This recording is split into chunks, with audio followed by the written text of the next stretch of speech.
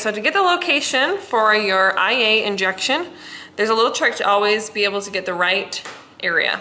So what you do is you divide the mouth, the opening, in half. So take from this tooth to this tooth and you divide it in half. So would you say that it's right there? Not here, this is not half, and this is not half. Okay, so you're gonna take those two edges, two teeth, divide the area in half, and then you will always insert somewhere along this fold right here. Do you see this fold?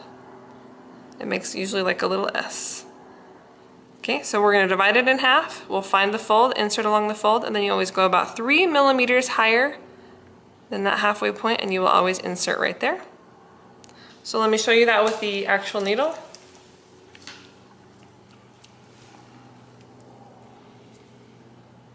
So halfway along the fold, a couple millimeters higher, that will put you right at the base of your triangle.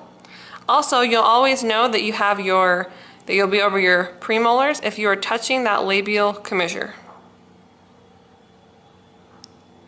You'll take it in right there, go all the way in, not all the way in, not to the hub, aspirate, and then you'll deposit your solution.